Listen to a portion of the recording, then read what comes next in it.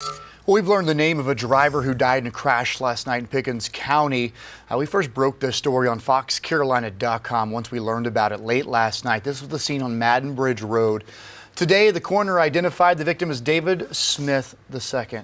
We're told that his truck left the roadway on Madden Bridge Road, went into a ditch, flipped, hit a utility pole, hit two parked vehicles and two homes. A lot of damage here. This crash happened just before 11, but the scene was active until the early morning hours. You saw it live on the morning news.